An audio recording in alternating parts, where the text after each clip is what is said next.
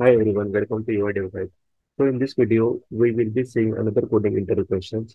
So mostly this question asked in the interview, depend upon the interview experience.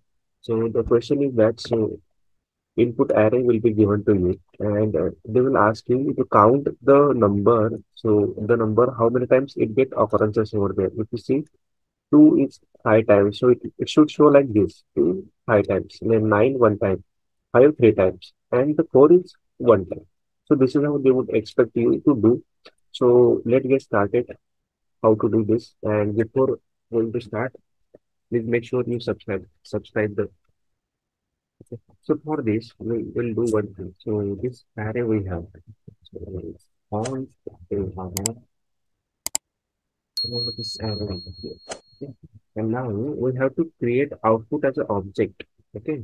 So for this, we have to create an object. So it can hold the value and the count of it. So we can do result or const result equal to blank. So now we can do one thing. So we have to, okay, let's see but what we have to do. So we need loop, then we need uh, index and the count of it. So we have to push like this. So result uh, result of index. Okay, like this. If it is already there, result then plus plus. Okay. Else assign one.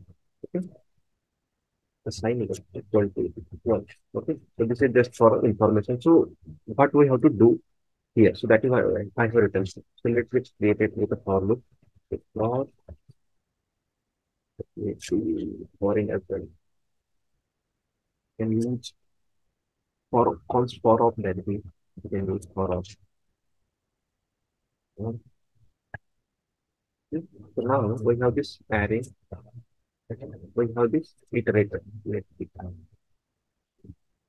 Okay. Now what we have to do, we have to check the value is present or not like that. So we can do what thing res of I. Okay. We'll assign this to here. If it is present over there, now we have to do these things. Now what we can do res of I available over there. Then we can assign this value to x plus plus.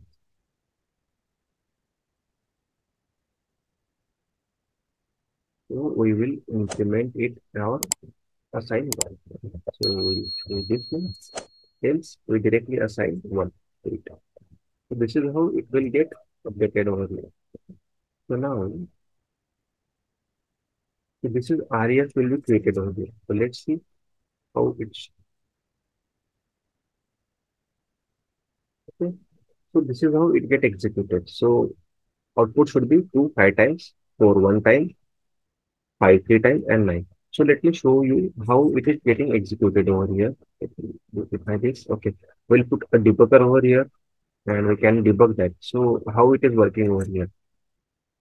Put debugger over here, and if I rerun this,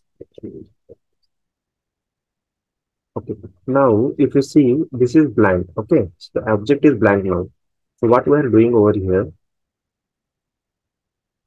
So if I go next, then it would be array we have, then res don't have. Okay, so it came first index. Okay, so it was not present in that case. Now 5 is again coming. So what will happen over here? It will check this index is present or not there. Let me show you that. Okay, now we come to inside this. So index is 1. So 1 means this one will take 5.